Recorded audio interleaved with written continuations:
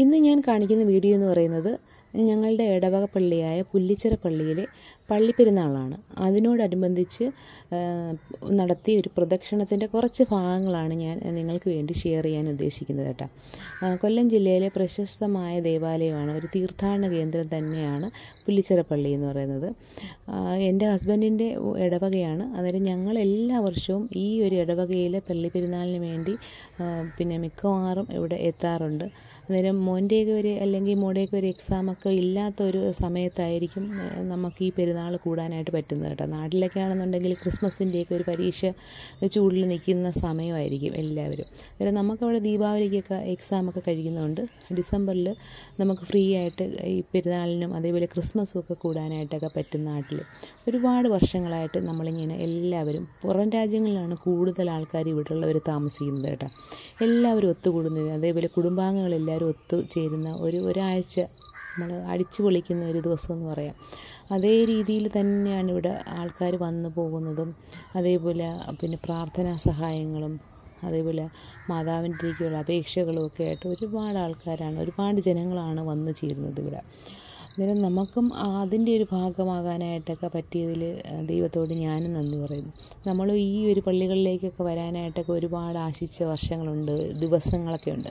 അന്നേരം എനിക്കും ഇതേപോലെയൊക്കെ ഒന്ന് പോകാനും അവിടെ നിന്ന് പ്രാർത്ഥിക്കാനും അവരുടെയൊക്കെ ഒരു ഭാഗമായിട്ട് അവരുടെ കൂടെ ചേരാനുമായിട്ടൊക്കെ പറ്റിയതിൽ എനിക്ക് വളരെയധികം സന്തോഷം. അന്നേരം നിങ്ങളെയും കൂടെ കുറച്ച് വീഡിയോ ഒക്കെ ഇങ്ങനെ ഞാൻ എടുത്തു വെച്ചിട്ടുണ്ടായിരുന്നു, ഒന്ന് കാണിക്കാമെന്ന് വിചാരിച്ചിട്ട് എടുത്തതാണ് കേട്ടോ. അന്നേരം നമുക്കതിന് ആ പ്രദക്ഷിണത്തിൻ്റെ കുറച്ച് ഭാഗങ്ങളാണ്, അതിൽ പള്ളി പരിസരങ്ങളൊക്കെയാണ് ഈ കണ്ടുകൊണ്ടിരിക്കുന്നത്. അന്നേരം നമുക്കതൊക്കെ ഒന്ന് കണ്ടിട്ട് വരാം. ആരുണ്ട് അവളേക്കാൾ പ്രശസ്തയായി? അവൾ മാത്രം സമ്പത്തെയും ഭൂമിയെയും അതിശയിക്കുന്നു. പരിശുദ്ധയായി ആരുണ്ട്?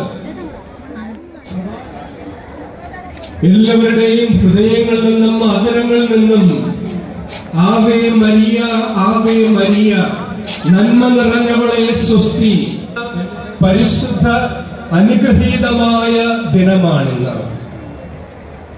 പരിശുദ്ധ കന്യകമറിയം ഈ അൾത്താരയുടെ മുകളിൽ ഇരുന്നു കൊണ്ട്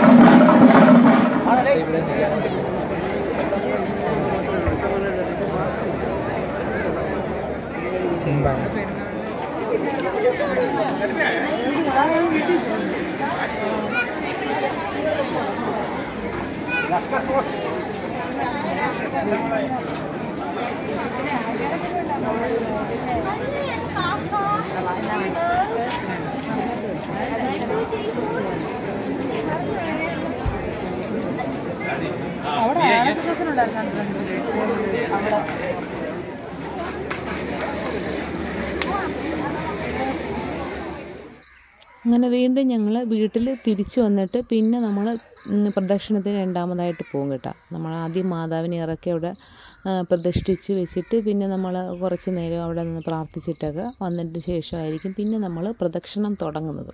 അന്നേരം പ്രദക്ഷിണം തുടങ്ങുന്ന സമയത്തേക്ക് നമ്മൾ വീട്ടിൽ വന്ന് കുറച്ച് നേരം ഇരുന്നിട്ട് ഇനി എല്ലാവരും ഒരുമിച്ചായിരിക്കും വീണ്ടും പ്രദക്ഷിണത്തിന് പോകുന്നത്. ഇനി എന്ന് പറഞ്ഞു കഴിഞ്ഞാൽ ഒരു 12:30 1 മണി വരെയൊക്കെ ഏകദേശം പ്രദക്ഷിണം തീരാനായിട്ടൊരു സമയമെടുക്കും.